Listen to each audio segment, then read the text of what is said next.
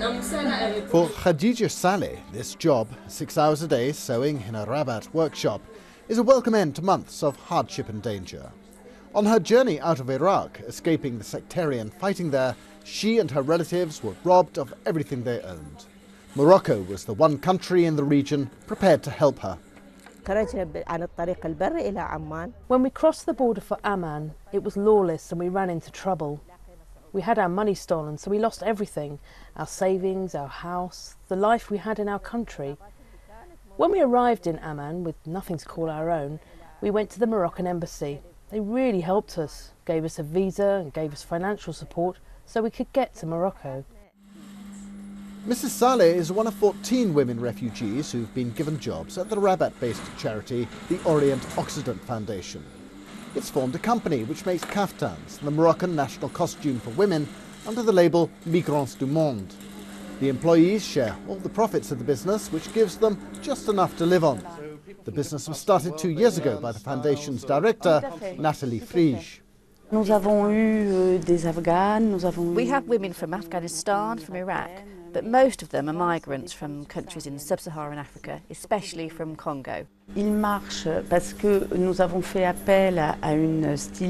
business is working because we have a designer from Paris who works with us, bringing out new lines.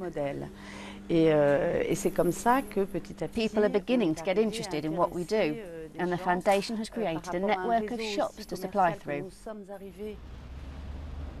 Every year, close on 1,000 refugees arrive in Morocco, and for many, the aim is to make it across to Europe.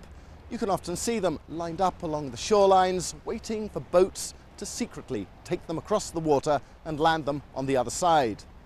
The problem is these boats are run by people smugglers. They're invariably rickety and overcrowded. And last October, in 1 month alone, 350 migrants died in 2 separate shipwrecks off the coast of Italy. The aim of the foundation is to stop the refugees making this dangerous crossing by offering them a livelihood here in Morocco. A world away from the life of the refugees at their workshop in Rabat are the luxury stores of Morocco's tourist hotspot, Marrakech. 33 Rue Majorelle is one of the shops where the Migrants du Monde kaftans are sold to a glamorous clientele. What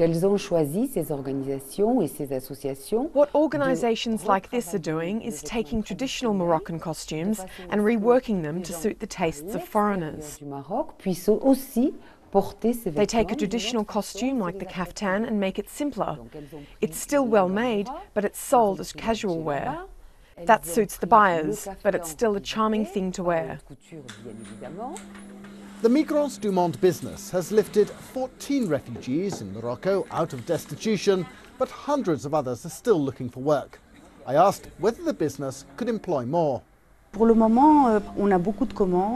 is now outstripping supply, but at the moment the business is really small. I'd like to enlarge the business and recruit more women to supply that demand. Then I'd like to extend the network of shops we sell through. That will make it a commercially viable project and will allow these women to earn a living without any other support. Moroccan society is divided on the refugee issue. Some people pity them, others think they're a drain on the nation's already meagre resources. The foundation wants their kaftan project to show that refugees can, in contrast, be self-sufficient, the builders of successful businesses.